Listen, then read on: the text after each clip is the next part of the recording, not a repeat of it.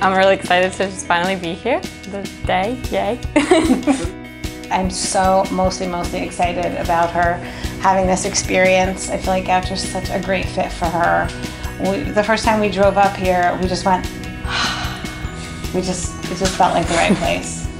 We're really excited for her. She's going to have a great time. It's a great campus, and it's got a great vibe, and just looking forward to seeing her flourish. Taking her to school is one thing, but then when you come home and she's not there, that's going to be the tough part.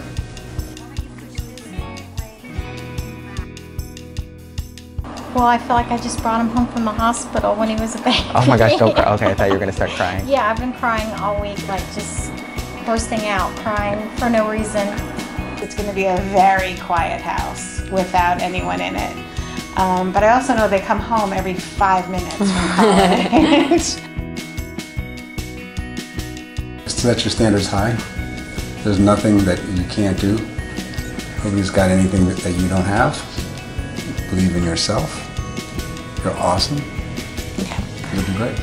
I just want her to be herself because herself is fantastic.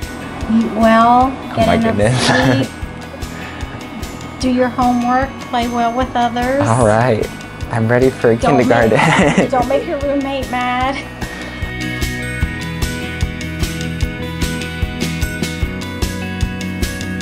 Anyways, I know he's going to do well, but I'm going to miss him, but I know he's going to do great. I do. Did you buy me my train ticket home yet for the high holidays? Soon. Yeah. Soon.